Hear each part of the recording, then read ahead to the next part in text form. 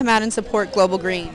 Global Green is one of my favorite organizations. I followed it for years, and it became something that it became a cause that was really close to my heart. I have a 6-year-old daughter, and the moment I had her, I started kind of becoming obsessive about our planet and what the future held for her and for hopefully grandchildren one day and whatnot. And it just one door opened to another, and it just took over my life. And so this is one of those events that I can actually come to, and I'm so passionate about, and just happy to be out supporting.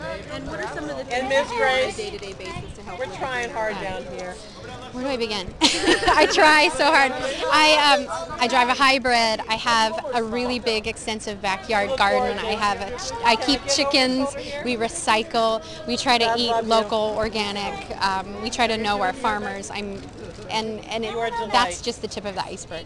And being in the music industry, is there anything you think that the music industry can really do to help become more green?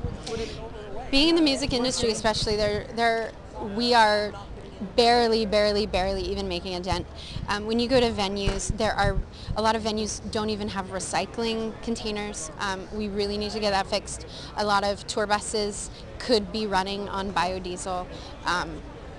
And they're not. And those are two of the biggest things. But literally, when we go backstage, there's just bottles of water and plastic. And that's one thing that I'm hoping to see kind of change in the next few years. That's something that I'm really hoping.